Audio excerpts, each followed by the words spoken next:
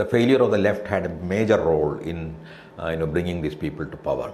I am someone who is really sad about the weakening of the Congress, really, because the Congress was the only possible national alternative to the right wing. A good majority of Marxists have mistaken Marxism for rationalism, but they should understand religion.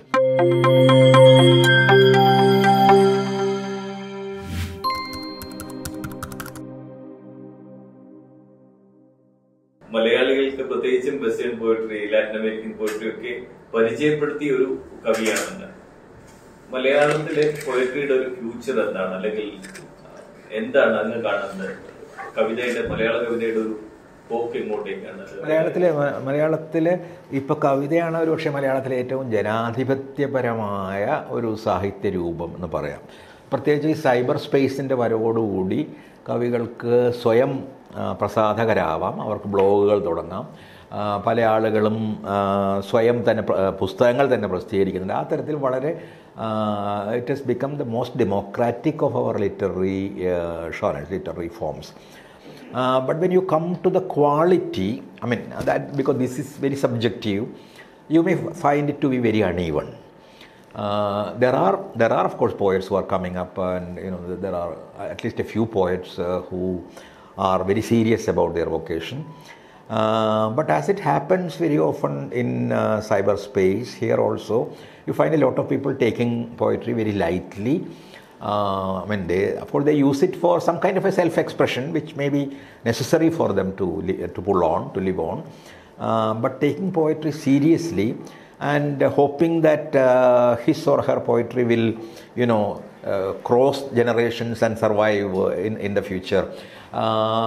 That kind of serious engagement with poetry, that has become rather rare. Perhaps it was always rare, but now that the number has increased so much, you feel it has become rarer, because you don't find poets who think that poetry is their very lifeblood, and they can live and breathe only in poetry, and their poetry should survive, and the coming generations should also listen to their voice. So that kind of deep understanding of poetry and engagement with poetry, that degree of it, the degree of that engagement has perhaps come down. But poetry will live on. There will be poets. All generations will throw up their own, poets. Social media, poetry has become something kind of a side business for most poets. Side business, or you call it a hobby kind of thing. So because poetry is often taken to be a kind of hobby, which it was not for, and it is not for many of us. It's something very serious. You are seriously engaging with language, with idiom, of course with experience, with imagination. So that kind of that is what I said, because it's a kind of, you are always a poet. Even when you are doing other things, you are primarily, fundamentally, and always a poet, if you are a poet. But that does not seem to happen. This seems to be, a once in a while thing when you feel like writing something. So it becomes a hobby.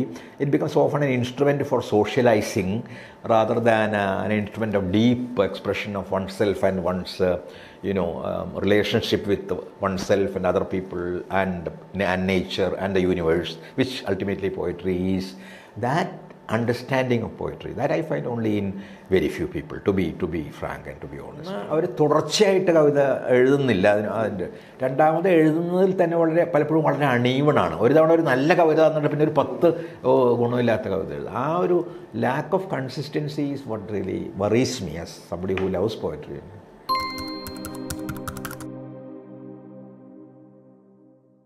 സാഹിത്യ അക്കാദമിയുടെ പുസ്തകങ്ങൾ വരുന്നു. സാഹിത്യ അക്കാദമിയുടെ പുസ്തകങ്ങളിൽ സർക്കാരിന്റെ logo ഉണ്ടെന്ന് പറഞ്ഞ് ഒരുപാട് ആരോപണം വരുന്നു. അതിനെ സെക്രട്ടറിയും ചെയർമാനും രണ്ടു തരത്തിലുള്ള അഭിപ്രായം പറയുന്നു. ശരിക്കും സാഹിത്യ അക്കാദമി അറിഞ്ഞുകൊണ്ട് തന്നെയാണ് ഇതിന്റെ ലോഗോ വരുന്നത്? സാഹിത്യ അക്കാദമി അറിഞ്ഞു എന്ന് പറഞ്ഞാൽ സാഹിത്യ അക്കാദമിയിൽ ഇത് ചെയ്യുന്ന ഒരാൾ ചെയ്തതാണ്, പബ്ലിഷിംഗ് വിങ്ങിലത്തെ ഒരാൾ. Which as far as I know, even the secretary didn't know that. So I am not necessarily to be consulted as the president, because it's just a kind of formal official position. Administrative things are with the secretary. So when I saw this first on the social media, and then I looked at the books and found, well, this was quite offensive in the sense, I believe Sahitya Academy should be as autonomous as possible. Not that it can be entirely autonomous, because it is, it runs on a government grant, and so it's not easy for it to be completely autonomous. But I have experienced that kind of autonomy in the Central Academy, where I was the executive head, because the government never came in. They never asked us to do anything. Neither to do a program nor to have their logo or any kind of publicity on our books or anything like that. So obviously I felt a little bad about it. And then I spoke to the secretary and I said, this is not done. And so finally we couldn't withdraw the books because, a few copies were printed, not many fortunately. And so the only thing we could do was to cover this logo with something else.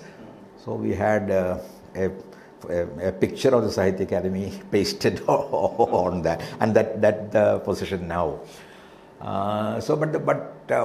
And I'm not worried about this particular incident, but the general state of cultural institutions in the state, which I believe should enjoy, quite a lot of autonomy to do the things they want to do the meaningful things they want to do.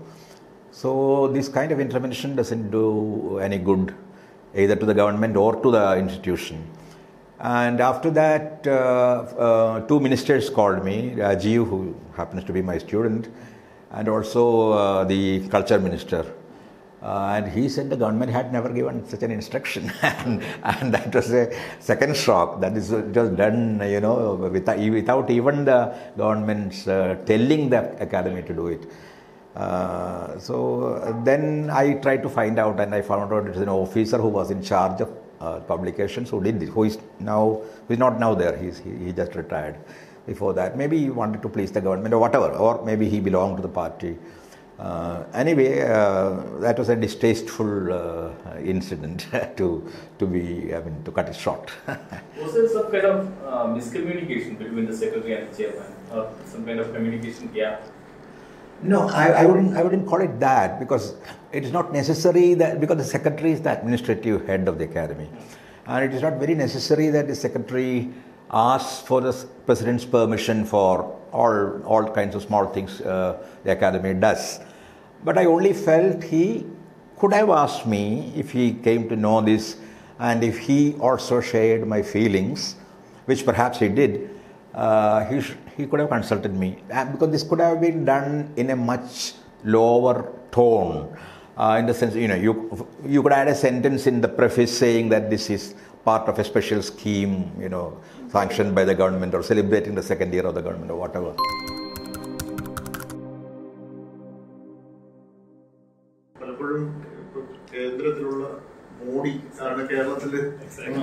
No, I have heard this slogan, but I wouldn't again equate them. It is like equating the central government with the state government. So because the state government's powers are ultimately limited, this is a very small state where nobody can be as powerful as the prime minister. I wouldn't make that kind of a comparison. That does not mean that we need not criticize any kind of dictatorial or authoritarian tendency that we may find. Tactics in the kind of tactics being played by the right wing and the center, those are being replicated. Those are being done here also. Especially in the case of police. Police, repressive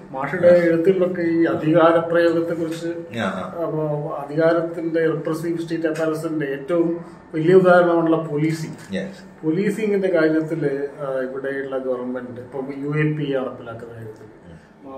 Yes, I have opposed, and I still oppose these. There are false cases hoisted, and the police behavior generally. I cannot pinpoint. I cannot say exactly what the reason is, because one of the reasons that the leftists often put forward is that a lot of RSS people have entered the police. So that could be an excuse, and that could well be a reason also because it can easily make the government unpopular. Not that I have bought it completely, but it is not impossible. Looking at the strategies of the Sangh, it is not impossible that a lot of them have got into the police force also, and they create problems here and there, so that the government, and especially as the chief minister is in charge of, he's the home ministry also, he also gets a kind of bad name. So I'm not saying that it is so, but that is one possibility. Otherwise, well, there are failures. There are failures, and I am because I have always believed and still believe that these rules like the UAPA must go. I mean, they have no place in a democratic society at all. The Sedition Act, so there are many things that even Gandhi had opposed the Sedition Act at that time, and we need to oppose these acts. And as long as they are there, you cannot fearlessly voice your opinion, because you can any time be called a traitor, you can any time be arrested, and so so many things up to what was done to Guru Vasu. So I have been following it very closely, and I also feel that this is not something a communist government should do or should have been doing. So there are certainly mistakes. There are negatives. There are points where we need to be critical. But what I mean is only that we need not dismiss the party altogether, saying that it is irrelevant. It is not, because it still upholds. Because I look not at the ministers, I look at the common people. And when I look at the common people who still have a lot of faith in the party, and sometimes it is a blind kind of faith, but still a faith in the party, believing that these are the people who stand for us and stand for justice. As long as those people are there, the party cannot go wrong beyond a point. There is a corrective force somewhere beneath. So there are mistakes certainly, but it is still a force. In Kerala at least, it is still a force. Even though at the national level it may be a minor force, but in Kerala it is still a major kind of force, and people have faith in that. So they may keep them or reject them or again bring them, and that's what Kerala's people have been doing, and doing wisely, I would say, so that no party would become very arrogant. Even 2 terms can make a party very arrogant. So and 3 terms can destroy it, as we saw it in Bengal.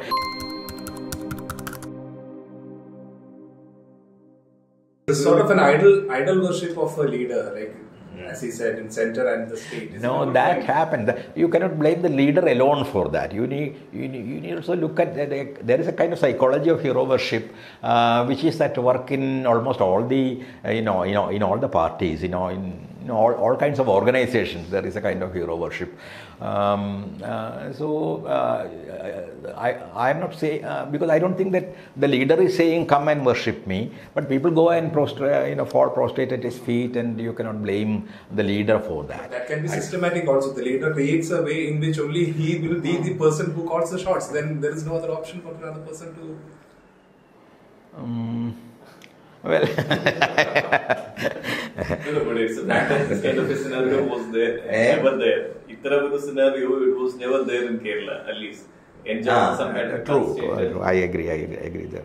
I agree because personality cult can be, that's all I can say generally, can be very harmful to especially a communist movement, as we saw in Stalin's time, because that is the best example of what you call a personality cult. And as long as the Marxist Party does not critique Stalin and Stalinism, there is this danger of the personality cult coming up in various forms and from various and even unexpected corners.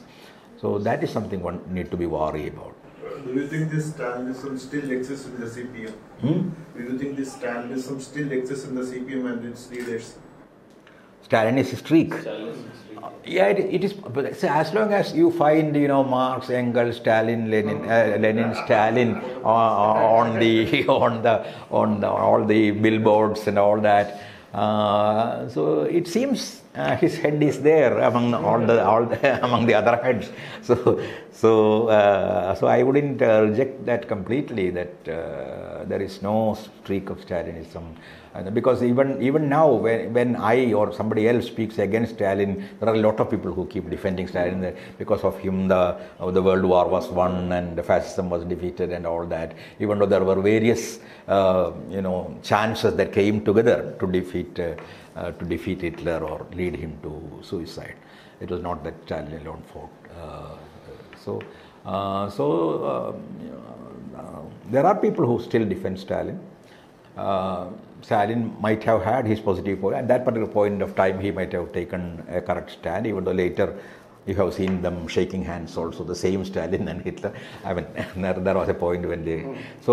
But then, yes, Stalinism can be a danger to any democratic party, not only Marxist party, because it's an anti-democratic kind of authoritarian trend or tendency, which can harm any kind of party.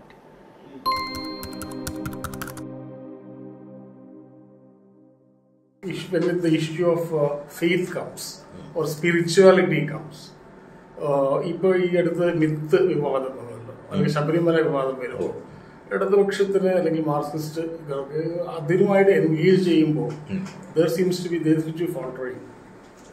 What is there's a mismatch between... You are very, very right. Because somehow I think a good majority of Marxists have mistaken Marxism for rationalism, which it is not. In fact, Lenin spent a lot of his time and his voice speaking against that kind of very empiricist, very external kind of rationalism. Lenin or any other major communist leader has not spoken against religion. If Marx said it is the opium of the people, in the next sentence he also said it is a kind of solace, So, but that part is very often ignored. So, I think, for example, Gandhi would be the best example of a person who understood what you call the Indian ethos or the Indian mind, mainly because Marxists somehow failed to take into account several of the institutions that ultimately constitute the Indian populace. They also fail to take in the ethos that you are speaking about. That is one. They did not recognize. They were seeing it, but they were not seeing it also. Religions. They spoke about class, but they seldom spoke about caste, about which Ambedkar spoke so meaningfully and movingly. The problem is of marrying that kind of what looks like an individual spirituality with social service. And this is precisely where somebody like Srinarayana Guru or Gandhi, they come in and they become extremely important, because they were spiritual. But for them, spirituality was not running away to a cave in the Himalayas and doing penance and to get one's own salvation. But so Gandhi often repeatedly said his penance was among the people.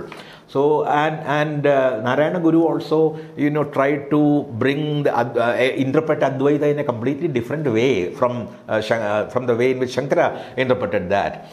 It means there is no difference between you and me. That I, thou, separate, the divide vanished in his thinking. So as long as you are me, it is in my own interest that I also look after you and I serve you. So this is the essence. I mean, it's of course a simplification, but this is the essence of the way in which Guru understood Advaita. So I think we need to learn a lot from people like Gandhi or Srinarayana Guru, and maybe there are other people who tried to combine an understanding of the inward and essential spirituality of the human being with the slogan of social service, or even identifying it with that, even seeking their own salvation among the people by working among the people. And so without that kind of an understanding, I believe it is impossible for anyone, any political party or any organization to work in a country like India. I am not saying that they should become religious. That's a different kind of thing altogether. Not that they should join a religion or they should form religious organizations, but they should understand the religion. This is a very different kind of proposition. Like T.S. Eliot says, to read religious poetry, you need not be religious, but you need to understand the state of a person who believes in religion. So that is all I am asking my Marxist friends and other friends who don't believe in religion, that you need to understand why they believe in a religion and what is the approach they have towards towards life and life of other beings and life of stars and the life of the universe itself. So I think that that dimension is missing. That is basically missing in Marxist thinking itself. And secondly, especially in a context like India, you really need to understand the important role that religion is playing, negative or positive, whatever, that role religion has been playing in people's lives. So without recognizing religion, without realizing the existence of caste, you can never completely comprehend Indian society. Left as a political party, in the practical sense, left need not stick on with. No. I don't think they really do. Because if you look at the actual practicing Marxists, you find many of them are believers. They go to Shabarimala, they go to different kinds of temples, and in their families they have people who believe in different religions and follow all the rituals of the religion and all that. So why should you you say in public? Why should you renounce religion in public and practice it in private?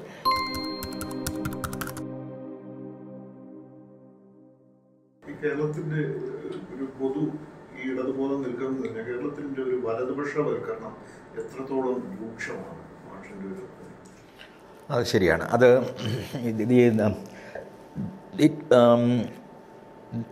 it is happening somewhere under our feet.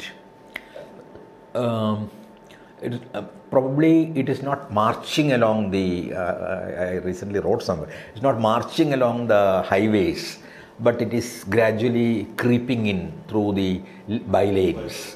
So because it is trying to reread even our myths and our rituals, and including the Onam myth, which has become a Vamana Puja kind of thing, which is one way of giving it a very, very negative and Brahminical kind of interpretation. Or they create divisions among the various kinds of communities, and in Kerala it means also various kinds of caste organizations trying to have a sway over SNDP or NSS or such organizations and all that, who refuse to take a position apparently, because even recently the NSS leader said we are not taking a position, and not taking a position can be an extremely dangerous kind of position, because it can mean at any time whoever is in power we can support them or we can move towards them. And so that is how they are coming up in Kerala. We are rather encroaching. Coming in through through the margins, through these caste organizations, and also by promoting communal rivalry in various ways, sometimes very, very subtle ways. For example, between the Muslims and the Christians, creating a divide between the minorities is one of the best tactics that the majoritarian politics can have.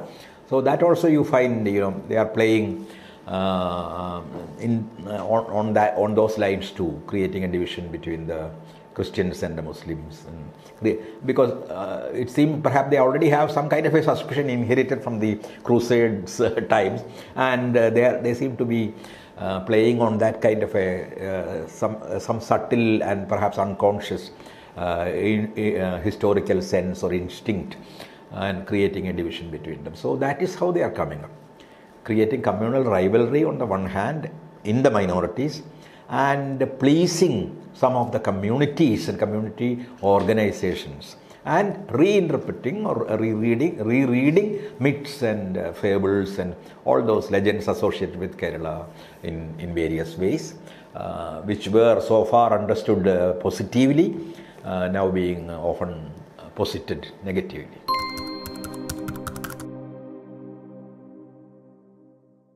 So, do you think this continuance in power, both at the center and at the state, does it harm, the outlook of a government to be more tolerant?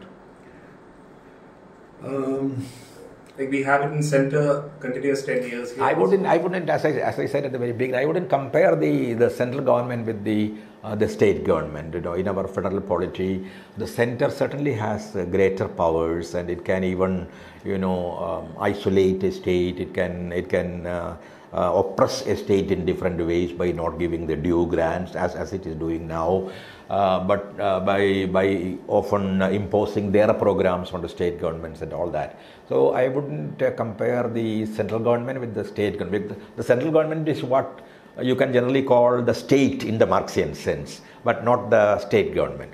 So it is just a small part of a whole mechanism of governance in the whole country.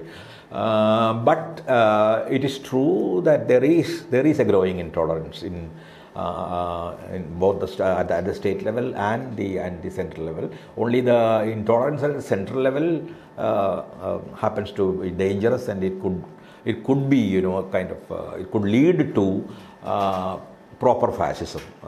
I'm not saying that proper fascism is not already there, but then it's almost, it's at the doorstep. It is at the doorstep. Yes, not absolute fascism, because still this democracy thing is, is a kind of problem. So I would still call it a rehearsal, a full dress rehearsal of fascism.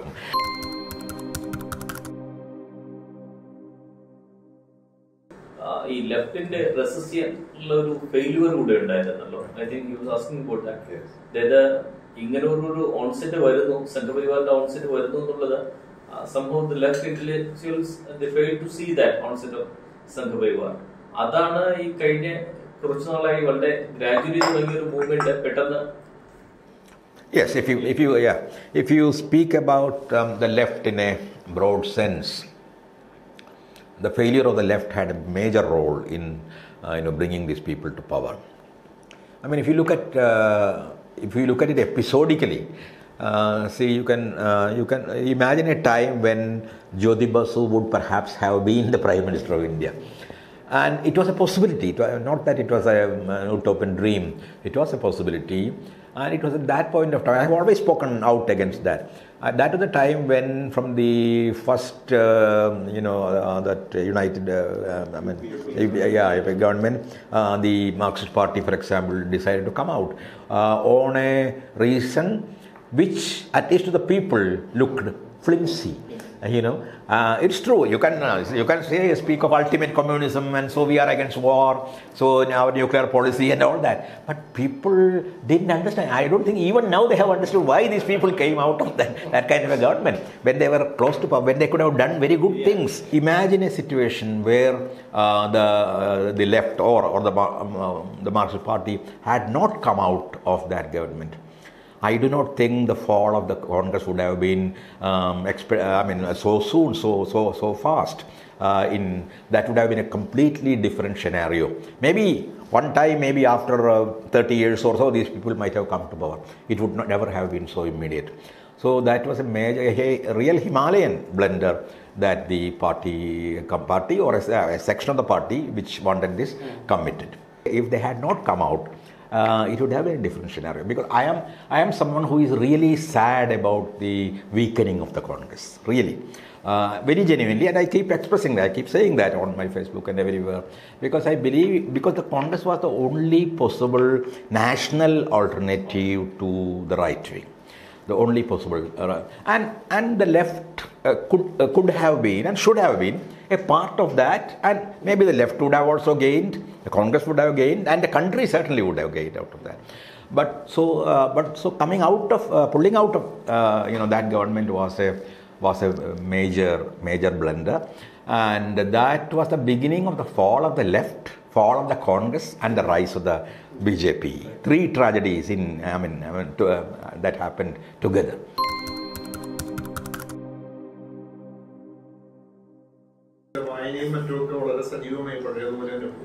എൻ്റെ കഴിയുന്നത്ര കുറേ വായിക്കുന്നു.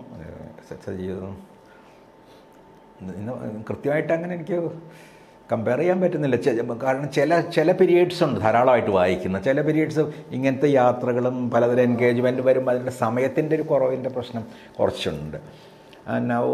Now that I am getting old കുറച്ചും കൂടി ഉറങ്ങേണ്ടി വരുന്നുണ്ട്. അത് ഡോക്ടറും പറഞ്ഞു. എനിക്കൊരു ന്യൂറോളജിക്കൽ പ്രശ്നമുണ്ട്, ഒരു ചെറിയൊരു അംനീഷ്യ പോലത്തെ ഒരു ചെറിയൊരു പീരീഡിന്. സോ അപ്പോൾ he wants me to sleep for at least 7 hours at night, പറ്റുമെങ്കിൽ ഉച്ചയ്ക്ക് ഇത്തിരി നേരം എന്നൊക്കെ പറയും. അപ്പോൾ അതുകൊണ്ടൊക്കെയുള്ള കുറച്ച് സമയക്കുറവിൻ്റെ ഉണ്ട്. Otherwise I keep track of things and as far as possible read also. ഇപ്പോൾ പക്ഷേ നമ്മൾ കുറേ പുസ്തകങ്ങളുടെ എണ്ണം വർദ്ധിക്കുകയാണ്. അപ്പോൾ നമ്മൾ നോക്കിയപ്പോൾ ബുക്കർ പ്രൈസ് കിട്ടിയത് അങ്ങനെയൊക്കെ വരുമ്പോൾ നമ്മൾ പ്രത്യേകിച്ച് നോബൽ പ്രൈസ് കിട്ടുന്ന ആളുകൾ, ബുക്കർ പ്രൈസ് കിട്ടുന്ന ആളുകൾ, അവരെ പലരെയും മുമ്പ് വായിച്ചിട്ടുണ്ടാവും. ചില ആളുകൾ പുതുതായിട്ട് അതിൽ കൂടിയൊക്കെ ഡിസ്കവർ ചെയ്യും. അങ്ങനെയൊക്കെ വളരെ കൂടുതൽ സെലക്റ്റീവ് ആവുന്നുണ്ട് റീഡിങ്. അതിനൊരു കാരണം എൻ്റെ ഏജാണ്. Because I have A feeling I don't have much time. വെറുതെ കളയാൻ സമയമില്ല. അതുകൊണ്ട് വളരെ പ്രധാനപ്പെട്ടത് വായിച്ചാൽ മതി എന്നുള്ള ഒരു തോന്നലുണ്ട്. So I have become more choosy in reading. മുമ്പ് അതും ഇതൊക്കെ വായിക്കുമായിരുന്നു. ഇപ്പം